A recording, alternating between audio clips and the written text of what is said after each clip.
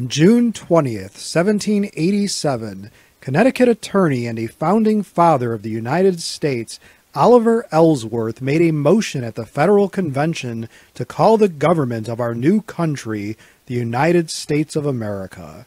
While not an everyday name taught to schoolchildren as a major founding father, Ellsworth is notable for serving as a senator from Connecticut, being a framer of the Constitution, serving as the third Chief Justice of the Supreme Court of the United States, and even winning 11 electoral votes in the presidential election of 1796.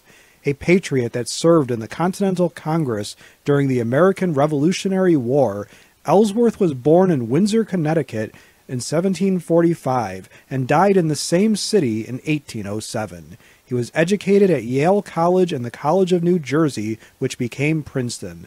Who is your favorite founding father?